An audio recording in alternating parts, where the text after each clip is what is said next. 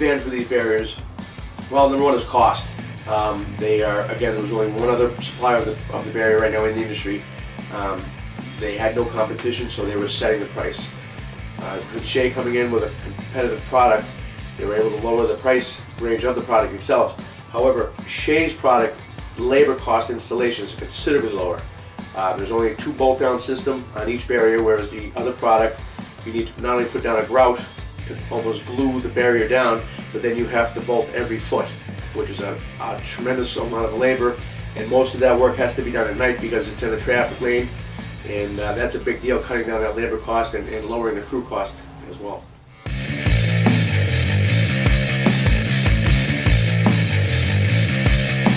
the bottom and then work your way up. Next step will be to brush the hole.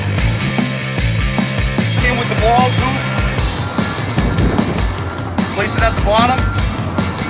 Second brush. Now we want to install the adhesive. As you can see, the epoxy is starting to fill the tube. You want to place your anchor in the hole.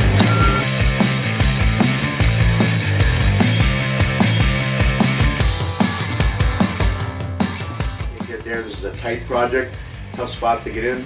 Their drivers came in, did their thing, got out, no problems whatsoever. Greg stayed right with it, Shea stayed right with it.